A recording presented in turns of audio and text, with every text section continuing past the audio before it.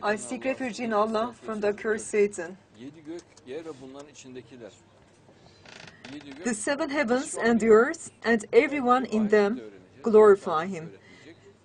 Allah mentions the seven heavens, and inshallah we will learn this, maybe in this world, or maybe in the hereafter, or maybe we will not have any knowledge about this. And everyone in them glorify Him. There is nothing which does not glorify Him with praise. All the atoms are very intelligent. They always praise Allah. They are acting in great wisdom. There is no conflict in the protons, the neutrons, or the electrons.